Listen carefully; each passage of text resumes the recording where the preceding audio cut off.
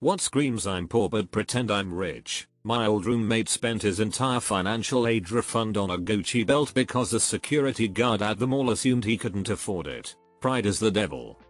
There is a security guard that works at a popular bar club in my city. He managed to buy an old Lambo recently. On the weekends, he will drive by the bar several times before his shift as people are lined up outside revving his engine while at the stoplight. His new thing is pulling onto the sidewalk in front of the bar, parking it, getting out, saying hi to everyone he works with, waiting for people to walk by the car so he can let them know it's his, and then leaving, again revving the engine as loud as possible on the sidewalk. He does this for about 2 hours before his shift starts at 11 or 12. If you have money and can afford nice cars, you do not need to show them off.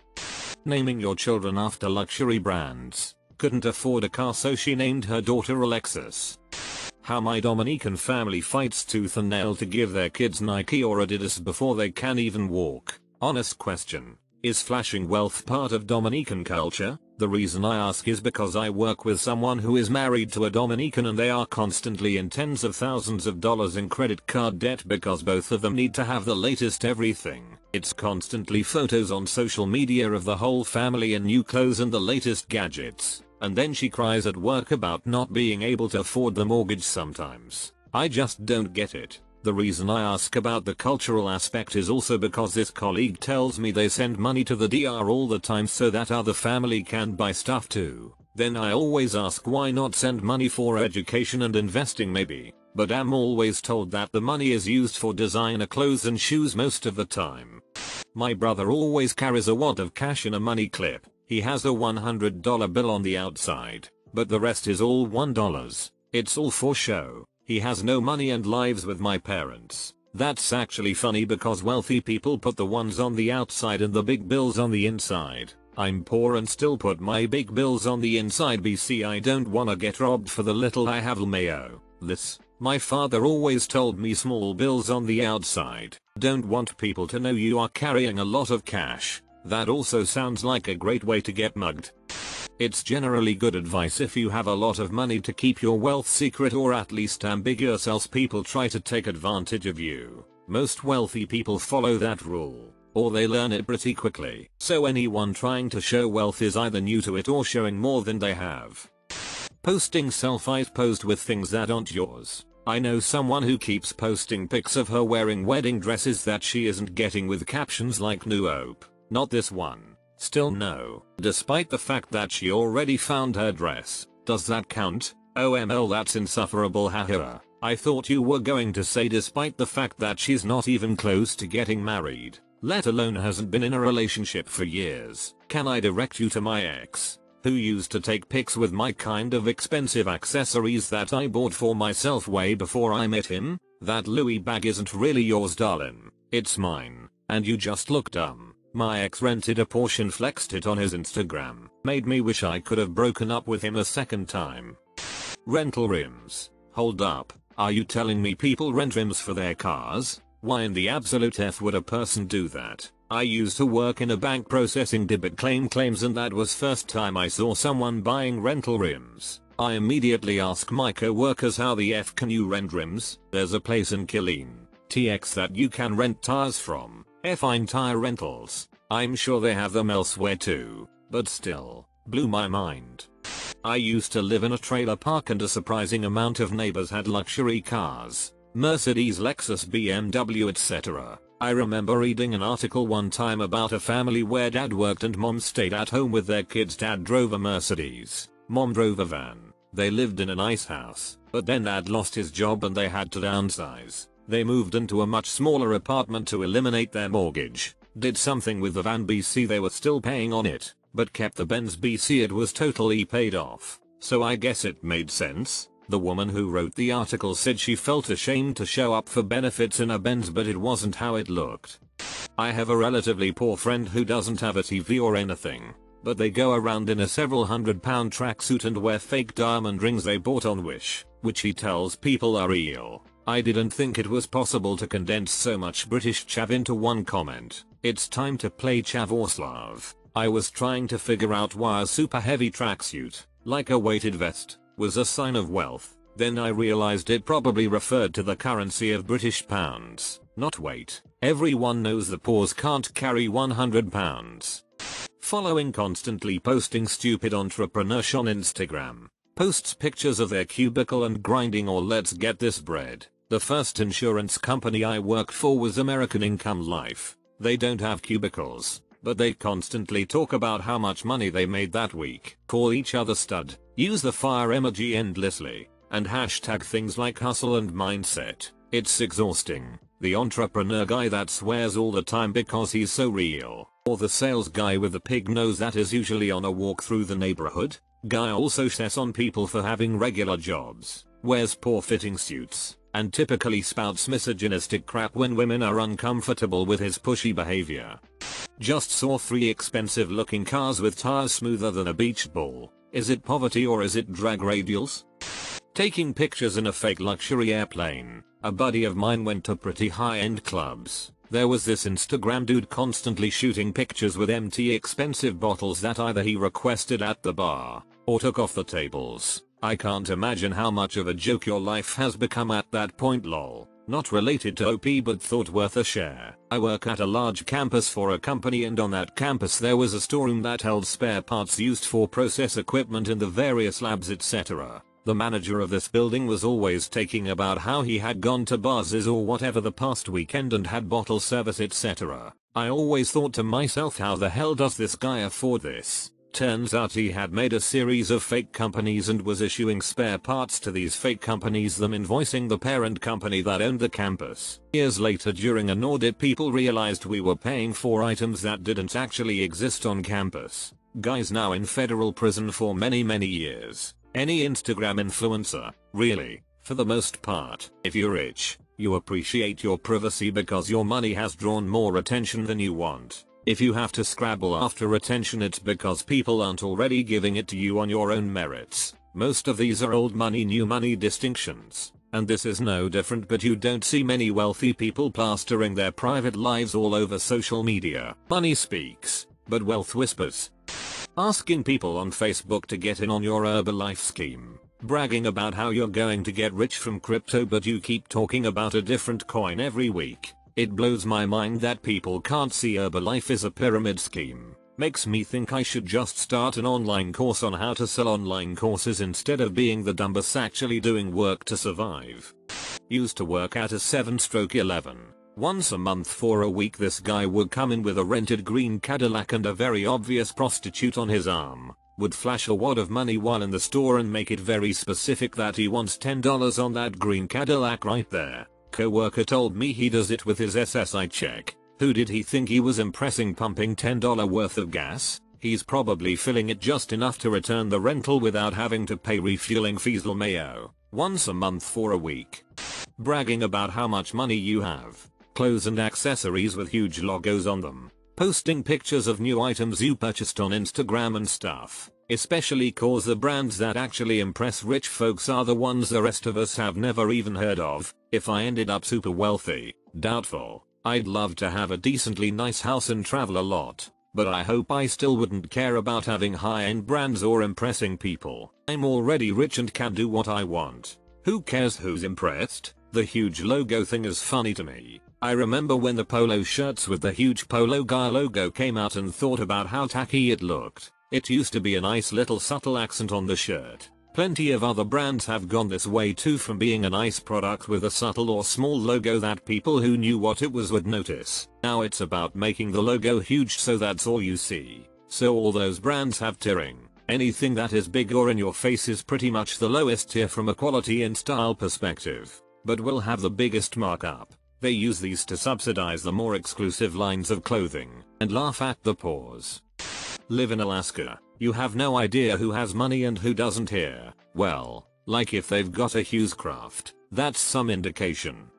Me. Telling people I own Bitcoin, but conveniently not mentioning that I only own 0.002 BTC. Same but 0.00054 BTC. Lifts pinky eye to Amma 10,000th there. Bragging about wealth or high paying jobs. Most of the rich people I've known in my life were actually quite quiet and secretive about their wealth. Some guy who keeps asking me out is exactly like this. He keeps alluding that he's rich, but he's obviously not. He's a real estate agent and I'm sure he makes a good enough living. But trying to flaunt it like he doesn't is irritating. I've dated a guy, and am still friends with, whose dad owns an international company that's been exceedingly profitable. I literally wouldn't have known the extent of their wealth had I not been to his dad's house. Otherwise he's super down to earth. Bingo. My grandma is easily the richest person I know and she drives a used Toyota, lives in an old and cheap neighborhood, shops at the cheap grocery store, wears really simple clothing, and only eats out when she goes to her favorite breakfast joint where she gets the early bird special for $4.50. She definitely spends money elsewhere, taking the family on nice vacations, paying for everyone's education, donating lots of money to her favorite charities, but her day-to-day life is very simple. You'd never know how wealthy she is. I know quite a few wealthy families and they all do this. None of them give a shit about being flashy. They all care about living a normal life and only buying high quality items. My dad taught me the best way to build wealth is to not spend money you don't need to. My dad is a radiologist and was one for 30 plus years in a city where there was only one radiology department and one hospital. My entire life growing up, I had no idea that we were wealthy. For a couple of years, we lived in a rental house, and we didn't have anything extravagant. No one in my family got an iPhone until it was popular and therefore cheaper. Same with Blu-ray and plasma TVs. I thought we were middle class my entire life. The only thing was we had a huge yard, until I was in high school and one of my teachers said that my family was rich. Had me questioning my family's financial status honestly, but I'm glad my dad never flaunted his wealth. Not gonna lie, without knowing any context, a teacher bringing that up feels slightly effed. You see a lot of this on the West Coast urban centers, Seattle, San Francisco, etc.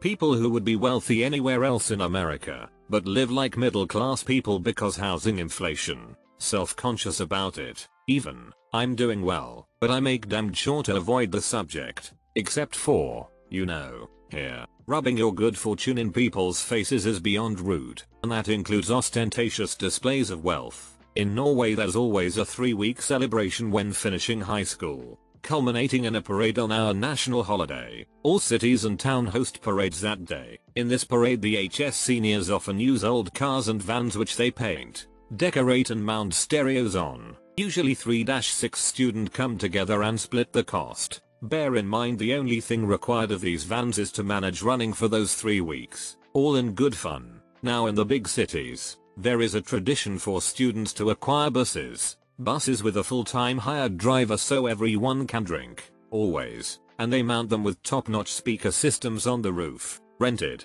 and host parties. Every year they interview some of these kids and have them reveal what this madness costs. Usually it's about 30-40k per head when all expenses are paid. Daddy pays OFC. Now you'd think these are the rich kids. Bits it's not. It's the kids of those who want to look rich. People who have mortgages to the sky buying a house in rich adjacent neighborhoods. Rich kids don't bother flashing fancy buses in public. They host private parties amongst themselves.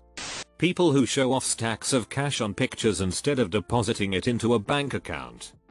An expensive, current year model car, parked in front of a low-income apartment complex, on an 80-month loan with 12% April. I have an 84-month loan but it's at 0%. I mean if you just gonna give the use of your money away like that. My cousin financed a brand new car, 2019 Chevy Trax, shortly after I financed my much nicer, likely used car, 2016 Lexus RX 350. The loan amounts were within 5% of each other, and both were 6-year loans. I have good credit, he has garbage credit, his payments are more than double mine. When I'm done, I'll pay a couple grand in interest, if that. When he's done, he'll have spent enough to buy 2 or 3 new cars. Forget Yannick, protect AskReddit. I live in some cheap, crappy apartments. There's some dude whose window blinds are all messed up and broken, and the inside of his apartment is disgusting and there's crap everywhere. He drives a brand new Audi crossover and parks half in the motorcycle parking and half in the handicap parking. My favorite moment at my old complex was seeing the BMW of my terrible neighbor, very young, parties all night multiple times a week, etc., getting repossessed. They were kicked out soon after. Hoopsies. I used to walk through a lot of trailer parks for my job, and the amount of times I saw a brand new Challenger or Charger sitting parked by one is not an insignificant number. Driving an old Maserati you bought a few months ago, only to sell it in a few weeks. BC, you're too poor for the repairs. A guy tried to pick me up in a bar once by flexing his Maserati, practically begging me to go outside and check it out. I'm into cars and was ready for a smoke, so I grabbed a buddy safety first and all and went with him to check this beast out. It was a LeBaron with a body kit. Maybe it was the booze, or maybe it was because he thought people believed this was the real deal. But I laughed so hard I almost peed myself. It wasn't even a well done kit, looked janky af like the paint job was courtesy of my buddy's garage. Actually, it was probably a legitimate Maserati. I have a buddy that's a car guy and he's into old Chryslers. Maserati and Chrysler made a car together and I believe it had Maserati logos but looked like a LeBaron. Still laughable this guy was trying to say I drive Maserati, as I don't think even knew these were very expensive. What we used to call a Brooklyn bank account, simultaneously wearing every single piece of jewelry you own. Anything that reads hustle, loyalty, respect. Women who post a bit too often about how great it is to be your own boss and be living a plush life, and here are pictures of me by a pool wearing a sparkly swimsuit and you too can be rich. Set your own hours, travel, and get to lounge by pools if only you sign up with this definitely not a pyramid scheme company. Bonus points for having a glass of wine in the shot and forgetting to move the box it came in out of the shot, thus ruining the illusion that it was expensive wine. Honestly, anyone that feels the need to openly display how much money they have by flexing designer clothes, talking about their income, showing off their car, etc., it just screams insecurity. Aside from maybe a few outliers, the only people who do this are poor or kids spending their parents' money. Kids spending their parents' money. When I see that they're young, this is always what I think, lol. Posting money related quotes on social media. Buying baby Burberry or Gucci clothes. Just stupid. I work in retail and see it all the time. I've been saving since I got pregnant for these baby shoes etc. As much as some of these examples are based on shitty choices, there's also the fact that the poorer people get, the less stake they have in any kind of future or long-term thinking. That's not a critique of their intellect, it's just their reality that they're never going to be able to travel, own a home, any of the basic aspirations that used to be drilled into people as options if they worked hard. So where I might see a big TV as something that'd be nice, but I don't need one right now, they see that as being as good as life gets. Watching bullshit increasingly higher definition, because poverty doesn't have room for long-term gratification. A $3,000 stereo and $3,000 rims on a pose beta car. Fun fact, drug dealers and gang members spend their cash on that kind of shit on purpose. They do it for a number of reasons, namely because they can't use banks, leaves a trail and opens you up to audits, police scrutiny, large piles of cash get stolen or taken by police, and possessions like jewelry and rims can be pawned in case of emergency. Police don't need a warrant to take large sums of cash, but they do need one to take unrelated items like jewelry, rims, and stereos, even if they're all but sure said items were obtained with illegal funds. For example, if they take a gang member in for suspected murder, they couldn't take the jewelry in his home or the crap in his car without a reason. He can keep his mouth shut, pawn things, and hire a lawyer with cash. Women before separate bank accounts did this with things like jewelry and fancy dresses. The moment you need to get out of Dodge, you sell it all and take the cash. This is where the magpie trope came from. People who never understood it wasn't hoarding anything shiny but rather life insurance in case sh went south. I worked a min-wage job for a long time and it was crazy to me how many of my co-workers always had the newest iPhone, an expensive Starbucks drink twice a day, and obviously expensive clothes, hair, and makeup. It just all went on credit. However, it is ridiculously expensive to live where I am. $1 million for a 1,000 square foot home built in the 1980s level expensive, and I think the apathy over knowing they will never own a home no matter how hard they work and save leads people to simply buy what gives them that rush of dopamine and makes their day-to-day life more enjoyable. Rent is also super expensive here, about $1,500 a month for a 1-bedroom 500 square foot place. It's hard to blame people for spending the little bit of money they have left over at the end of the month on fun things rather than saving it. Couple that with the fact that a lot of assistance programs have limitations on income and savings to qualify, and you are disincentivized to try to get to a better place. I want to save up a few $1,000s so if a medical bill comes up or my car dies I can actually fix it.